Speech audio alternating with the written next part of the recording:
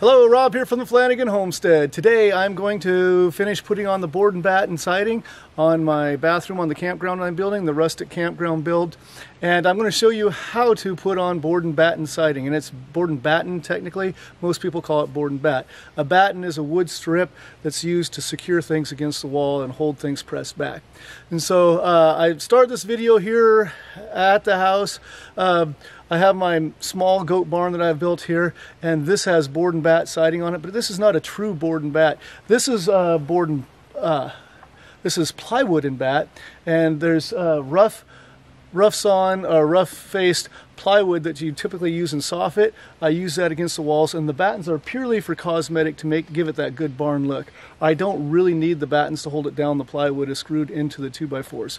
So, but this is a pretty common example of what people are calling board and bat, and you can, and it looks good, but this isn't true board and bat. So I have the plywood, and I have thin strips here because it's a smaller building, and I have them every foot so that when you're doing it with plywood, you need a strip every 4 feet because that's where the plywood seams are. So you typically do it on a foot or on 16 inches, which will give you 3 or 4 bats per piece of plywood. But let's head down to the campground and start building, and I'll show you a more traditional board and bat. Okay, behind me here you see the bathroom on my campground that I've been working on. This is a little bit more traditional board and bat, but even this is not a true traditional board and bat because I have plywood behind the board and bat to give it shear strength on the walls, and I have traditional framing, which is vertical, and most board and bat siding done in traditional barns and whatnot are post and beam, and then they have horizontal girts that you put it on. So I'll explain that more. But this is pretty traditional. I have 1 foot wide boards with 3-inch bats going on top of it. I have my country door that I manufactured myself to give it the look. But anyway, this is more traditional board and bat siding. I'm going to show you how I did it, but let's talk about what is true traditional and why you'd put on board and bat.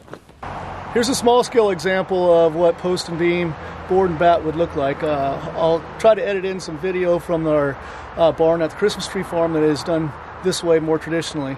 But this is not going to be permanent. I'm just doing this for an example. But I have my deck post here representing the post on a barn, and my other deck post, they already have their strength due to the cement laterally. They're not going to fall back and forth, so I don't need shear strength, so I don't need plywood. Board and bat will not give you much shear strength or the wall leaning. You need to have something else bracing it up. So I'm just going to use my deck rim joist here as an example, and then also I just scabbed this in for a second so you can see what's going on. So traditionally on the barns you have posts and then you have girts that are going across horizontally. So just for example's sake, I'm going to go ahead and put a couple boards on here to show you how it's done. One thing to look for, if you have a board that's starting to cup, I don't know if you can see this on the video, but this board is cupping this way. So if I was to put this out like this, the bats would be, this board tried to warp more, it would try to lift the bat. So I want to put the cup so that the bow is out and then the pushed back edges of the board are against the wall. So I'm just going to put this up. Normally I'd start at one end and move down to the other end. You'll put a level on, especially for your first board. Make sure you're level. And then what you're going to do is you'll simply put a nail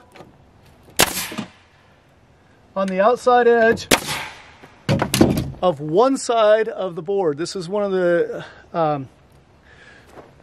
important things about board and bat is you're just putting it on one side, because if this board swells when it gets wet or contracts more when it dries, then it needs to be able to expand and contract, and if you nail down both sides you'll split this board.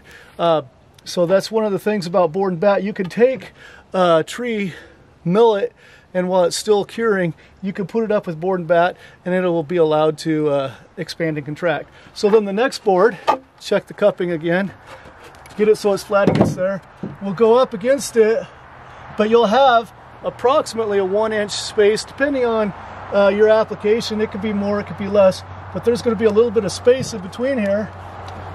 Put the level on it. I'm not going to do that on this demonstration, and I'm going to nail the same side that I did the last one. So in this case, both nails are on the left-hand side. There's nothing on this side. So if I was to rip this up, it would tear the board apart really quickly. Okay, after we've got the boards nailed on, we're going to take our bat and put it directly over the center of the board, the hole between the boards, the gap between the boards, and we're going to nail it on. And I will notice, I did notice in my haste to make this video, I'm going to show you what not to do. This board I nailed appropriately. It's very close to the edge, so my 3-inch bat will cover the nail, which you want it to cover. It'll cover the gap. And then there's no nail over here, but it'll be enough on the board that it'll be covering the board and it won't lift up.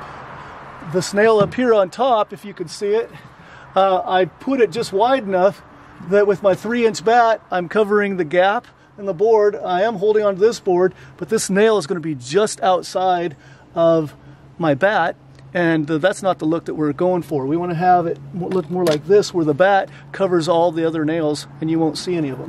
So if I was to put this up here at the right height, see this nail is covered, I'm going to nail in the bat, and it's not going to hit either of these boards. Okay, and then I'm going to hit right here in the bat, it's not going to hit either of the boards. And now this edge of this board, the inside board, will not lift up. This one's secured, and then we'll just continue on down the line. Board and bat can expand and contract. Have your nails in tight enough that they are hidden behind the bat. I'm taking my little demo wall down now, but you can see if I had nails on all 4 sides, it would hold up really tight. But because it's only on one side, you need the bat to hold it strong. Without the bat on there, this board can come out pretty easily. With the bat on there, it's not going to come out. Here's a quick look at a barn that was built a few years ago on our Christmas tree farm for events. It's traditional post and beam with the girts horizontally inside, and we've got 1-foot boards and the 3-inch bats on the outside. It has been stained for a darker look. So this is what the inside walls would look like. We got the girts, the board, and the bat is away on the outside. Here's more standard, no windows. The girts are all 2 feet apart. Okay, I did some prep work off camera that you didn't see me doing, but you can see all these boards. These are cut to length. I'm going to set them on a rail that I put on here to give them the right height. And they've already cut to length, so I'm going to should be able to grab them, place them in, level them up, or plumb them up, I should say, since we're going up and down, and nail them in. And I'm going to go across with the boards, and it should go reasonably quickly because the cuts are made. I do have a window up above here, a small window above the bathroom. I'm just going to put the boards in place right over the top of those, and then I'm going to mark it from the inside and then cut out that window, and it'll give it a nice even cut. One of the things that I do differently, you can see I have plywood and then I have house wrap on it because this is going to be more of a weather-tight living space than just a barn. Because I have the plywood for the shear strength and it's traditional framing, meaning the studs are vertical, a lot of times when I put the boards on, all they're going to hit is the plywood. So in some places I have ring shake nails that I'm going to use actually over here where there's nothing exposed, but on the inside a lot of this on the far side is not going to be covered. So if I put nails through the plywood, there's going to be a lot of nails sticking out the other side, and if I lean up against it, I'll get hit. So this is non-traditional. Some people recommend using screws for board and bat because if you ever need to remove a board, you could just take out the screws a lot easier than yanking out the nails. But I have 1 5/8" screws, so that goes through my 1-thick board, and then it'll go into the plywood but not through the plywood, and the grooves on the nail hold much better, or on the screw hold much better than a nail. So by putting it in with screws, 1, I could take it in and out more easily. 2, I don't have to drive it all the way through, but the grooves will hold more secure against the wall. So that's why I'm going to be using a lot of screws going into this plywood. And again, there are places that there's going to be studs there, and I could use the framing gun in those situations. I have a board right here that I'm going to set the boards on, and it's marked where I want the right side edge of each board to go. You don't need to do this, but I wanted to have the exact same width, the full board on this corner, every board down, and the far corner. So by measuring out the gap that I wanted and creating the exact same spacing all the way along, I'm going to have a 1 foot board here and a 1 foot board at the far end and everywhere in between. Now you don't have to do that with board and bat. That's one of the beauties of it. You could have a 10-inch board and a 12-inch board, 8-inch, 12, and some people like it irregular, but just use whatever they have. But I have all 12 inches and I want them to be consistent all the way down. I'm also going to be nailing on the right hand side as I go to the right. Not that that's right or wrong, but I'm right-handed, so if I'm going to want to be holding the nailer in my right hand or the screw gun in my right hand, and it just makes it easier instead of me trying to hold on the level and then reach across and do things on the left hand side. I'll just have it with my right hand and drive it in that way. Okay, board number 1 going on. Set it on the rail. I got it lined up with the line. Push it up against the wall. Get the level on it, make sure we're plumb. There we are there.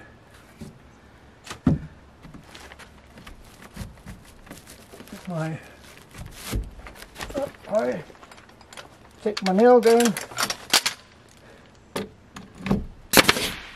Oh, didn't want the double hit. And every 2 feet, approximately,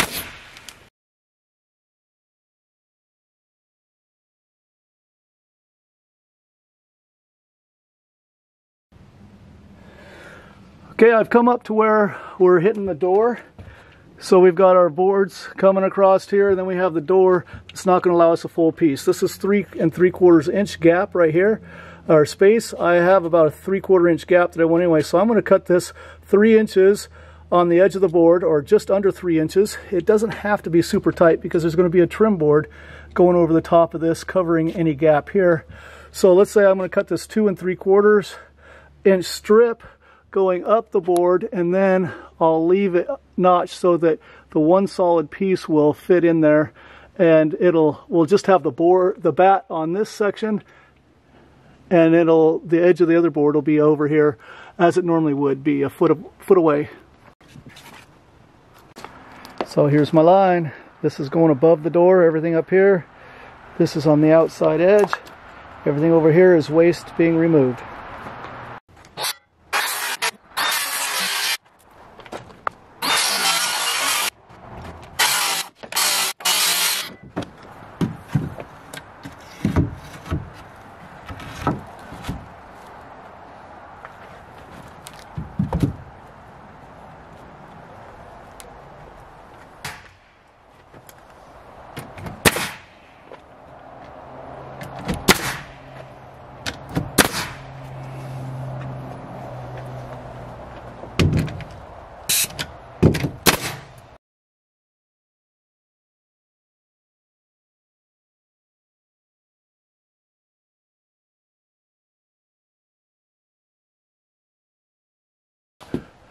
So I got the bats cut up at the house. I have them down here ready to put on, but before I do that, I need to put trim around the door so I know what I'm butting up to, and up on top, I'll put it up to there.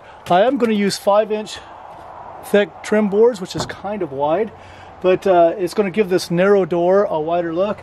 And the other beautiful thing is this 5-inch thick board is going to hit the door jamb, the board that's right next to it, and the gap where the bat's supposed to cover. All of that will be covered with one board, and it'll really clean up the look around the store.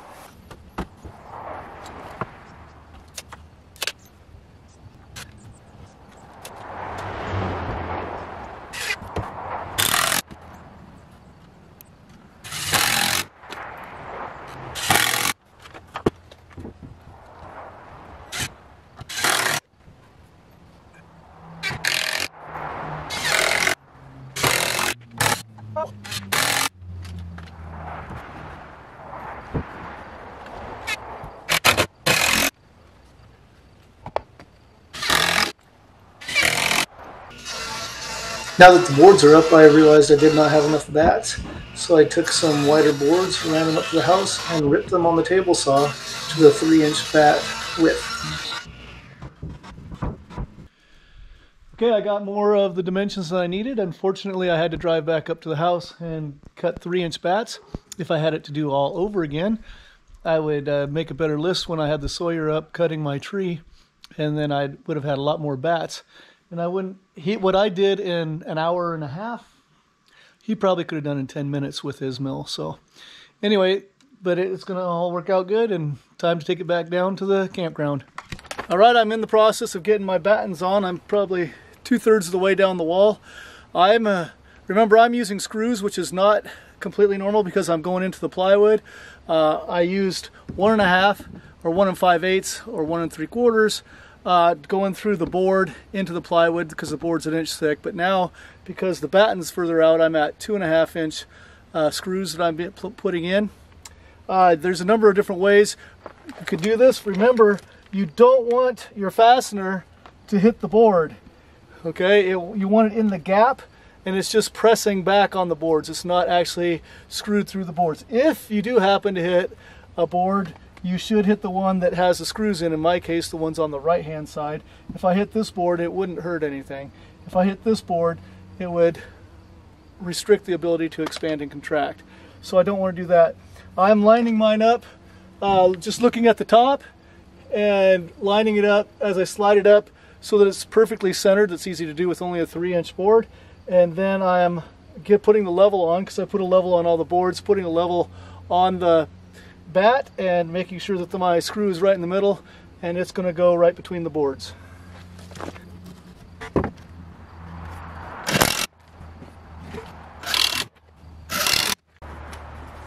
Here's my bathroom door with the board and bat siding. I like how it turned out.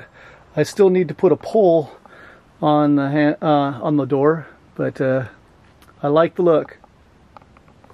When you're putting your board and bat up on the gable end, you're going to have a consistent slope. Unfortunately, it's going to be consistent, so you don't need to be measuring the long point and the short point. This roof line, I know, because I built it as a 7/12 pitch. So, and it's nice to have a big speed square, not just a little one. And so that's the common on your speed square markings, 7/12. So you could just mark the 7/12 pitch, 7 rise, 12 run. You could just mark that and cut that off, and it'll match your roof line. You could cut multiple boards. I've already got some of the other shorter lengths cut to the 7/12, and I'll be lifting them up, and they're going to match the roof line each and every time.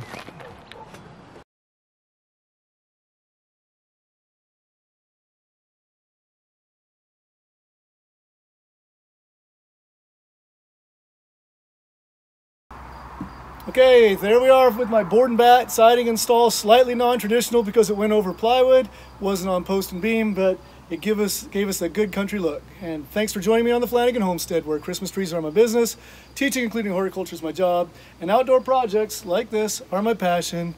Keep checking for updates. The campground is going to be open soon. Be blessed, everyone.